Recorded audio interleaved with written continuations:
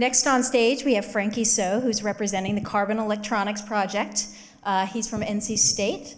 The project is also local at NC Central and UNC. Franky is new to North Carolina, so I'd encourage you guys all to say hi to him and introduce yourself. Franky comes to us after a long, illustrious career in academia, big corporations, and startups. He's got a really interesting background, and I asked him what's his favorite part of North Carolina thus far. And he started off with, well, I lived for a while in New Jersey. I was like, ugh, where's that going, right? And he said, New Jersey says that they're the Garden State. Clearly not true. North Carolina is the Garden State, so good for him. Franky is part of the Material Science and Engineering department at NC State, and that is a department that has seen a whole lot of growth in the last 6 years. They've actually moved from ranking 31st 6 years ago, and now they're at 15th and still growing. So it's programs like this ROI that allow us to bring individuals like Franky here. I was speaking with Justin Schwartz, who's another investigator on this project, and he said that Franky is helping us usher in the carbon electronics revolution to North Carolina. And he says that humanity has been really defined by the materials that we've used. You think about the Stone Age, the Iron Age, the Bronze Age, now we're in the Silicon Age, right? And there's this continuous drive, faster, denser, cheaper, and silicon's coming up against a wall now.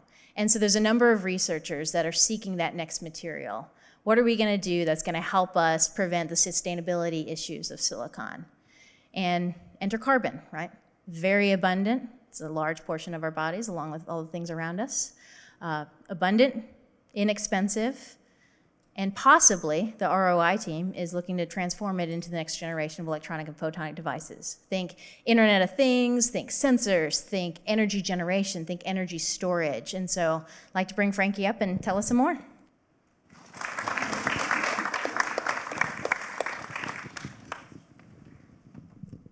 Okay, thank you, Ginger, for the introduction. Today I'm going to tell you the technologies that I've been working on in the last 25 years, organic electronics. You may ask, why is organic so interesting? Now, I'm not talking about food. The previous speaker talked about food. We're not talking about organic food. We're talking about electronic materials that are made primarily from carbon-based compound.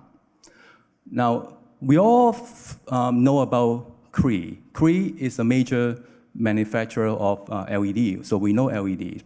But LED, what is unique about LEDs, because it's made with, have to be made at very high temperature. You have to make the material at 1,000 degrees Celsius, very, very high temperature. And you have to make it on a specific substrate, which is sapphire.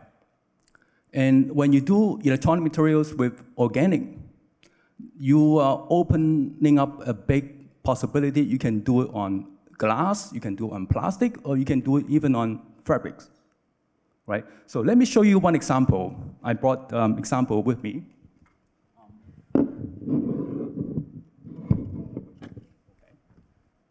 This is a solar cell, a panel, okay? That was made by roll-to-roll printing. So it's like printing newspaper. Now, what's the big deal about that? If you look at, anyone you see solar panel mounted on rooftop, right? Typically, they are made with silicon. A 2x4 panel weighs about 50 pounds. Now, today, if you want to install a solar panel system on your rooftop, majority of the cost is not the solar panel, because solar panel, the price of solar panel has really come down a lot in the last 10 years. The majority of the cost is really the installation. Now imagine now you have to, every panel weigh about 50 pounds, and you have 100 of them. You need to move it from the ground to the rooftop. It's quite a challenge, right? And you also have to worry about the loading on your roof. A lot of people concerned about, well, if I put that many panels on my roof, is this going to damage my roof? Okay, this, you have 2x4, it's probably weigh about a pound. Not an issue, all right? So this is part of it. The next one, let me show you some example. Okay, this is Harald Ade. He's the leader of the cluster. Okay, On the top, you saw that TV. Now, that TV is made with organic material. It's called OLED. Okay, it's like an LED made with organic material. It is very, very thin. If you go to Best Buy, you will see them, you look at that display compared with the regular TV, you say, wow, this is fantastic, okay? And so that's already in the market. The second one, which is a fairly new, is the bottom. Those are the Apple Watches, okay? Now, what about some of you might have an Apple Watch. You might not know that the display is made of plastic, okay? So if you buy an Apple Watch, particular one that has a sapphire cover glass, you can smash it. You can use any tool from your kitchen to smash it. It's not going to break. Now, if you use a hammer will break it.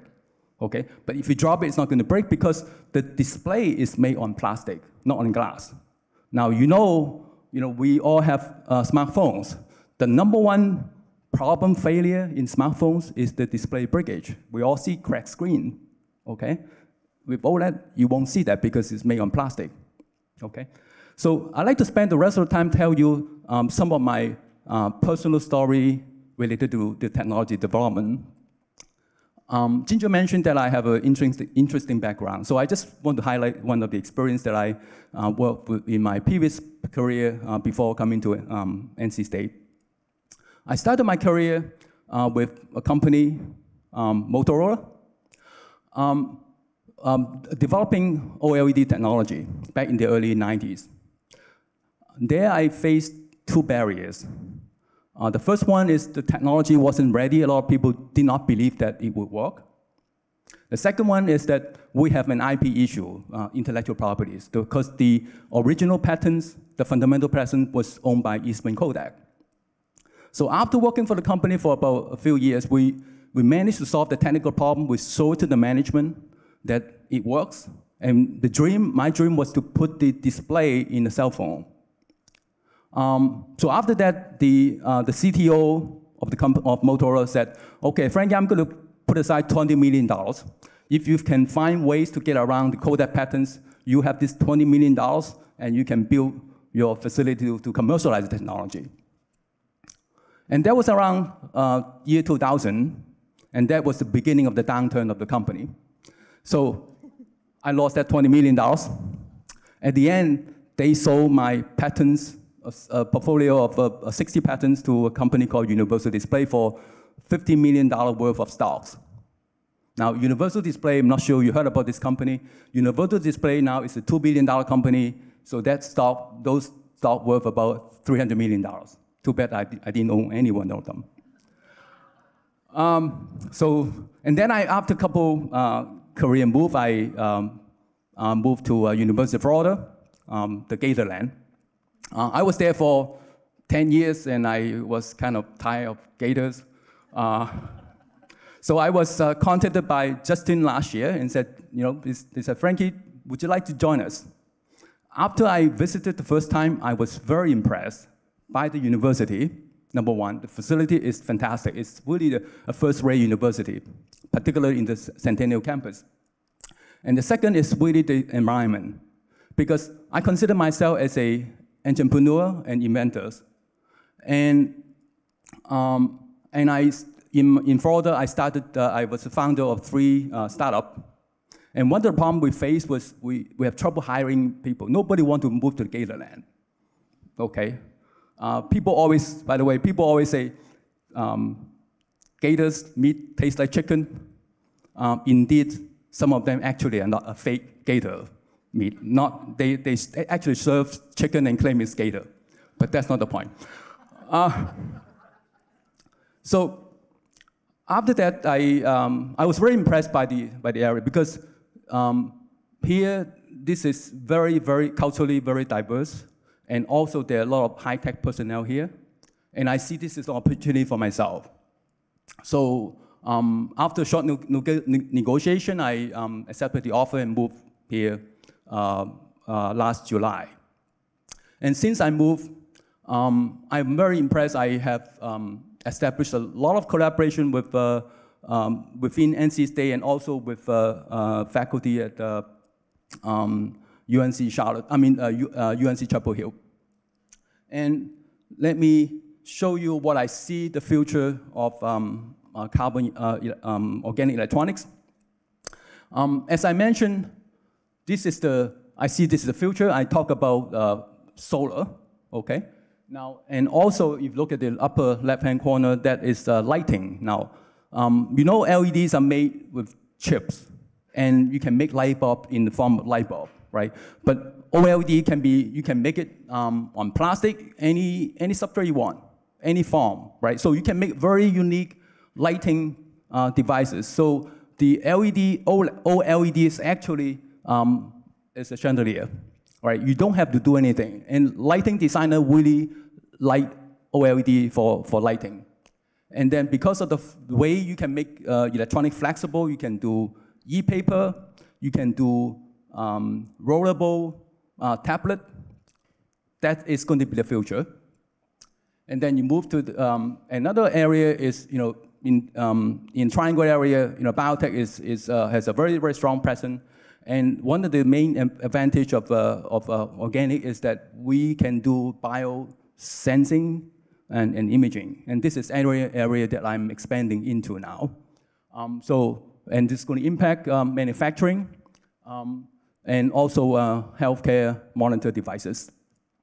So in summary, I'm very excited to be here. And as a professor, I can see myself not only educating young scientists. This is an opportunity for me to make an impact on the local economy. Thank you very much.